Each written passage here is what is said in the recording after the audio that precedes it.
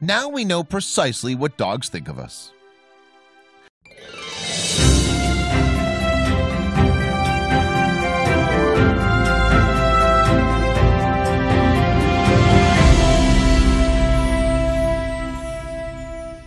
They're called man's best friend for a reason. The way dogs look at us, lick our faces, and wag their tails seem like obvious signs of affection, so it's natural that pooch owners feel a special bond. But are our canine companions capable of feeling actual love in return? This is what researchers at Emory University tried to answer in an experiment using brain scans of our furry friends. By introducing a series of scents to dogs in an MRI scanner, scientists were able to work out exactly how dogs really feel about us. Why scents? Well, as explained by Mark Spivak, one of the researchers, smell is believed to be dogs' most powerful and perhaps important sense.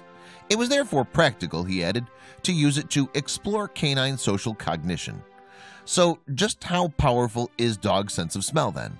Well, according to findings from Florida State University, it's between 10,000 and 100,000 times stronger than their owner's nasal power.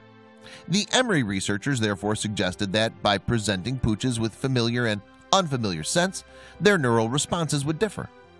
The study examined 12 pet dogs of varying breeds. Researchers used functional magnetic resonance imaging, fMRI for short, to analyze a brain structure called the caudate nucleus, which is connected to feelings of excitement, like, say, an impending reward. Each dog was introduced to 5 scents: their own, a familiar dog's, an unfamiliar dog's, a familiar person's, and an unfamiliar person's. The scientists reckon that the human smells would cause a stronger reaction in the caudate nucleus because it's they who provided rewards. There was a bit of a hurdle to overcome first, though.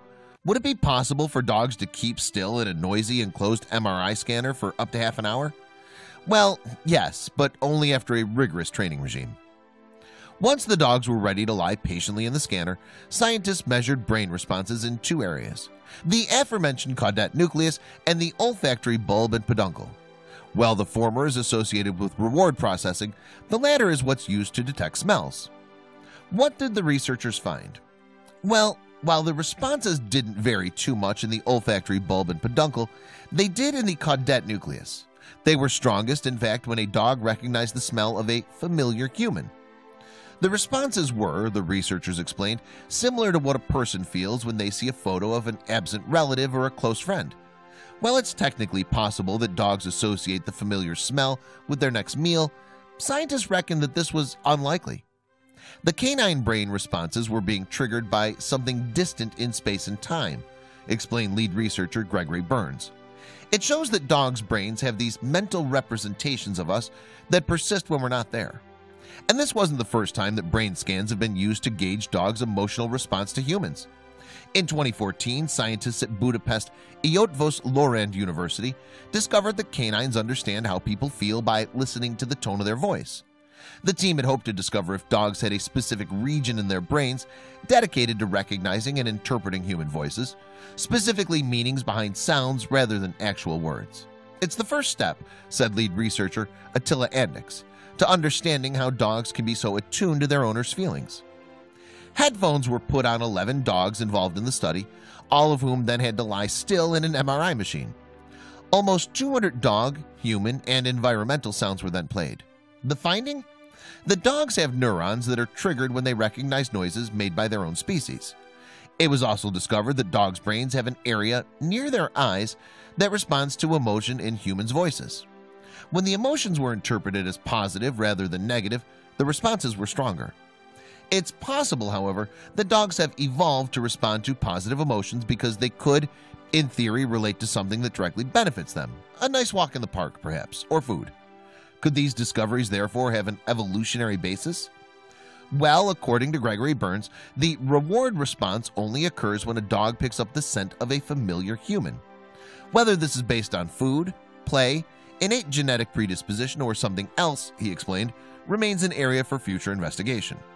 Burns added that future research is likely to look at whether particular dogs can be identified using brain imaging methods as potential companion animals for disabled people.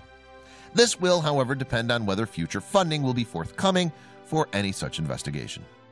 Such experiments are certainly expensive.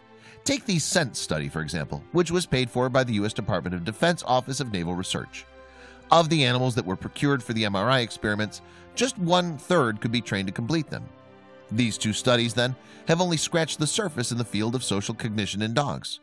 Pooch owners, though, can already delight in the fact that their pets intuitively know how they feel and are able to respond positively to their presence. If you enjoyed the video, drop us a like and share. If you want more videos, subscribe now.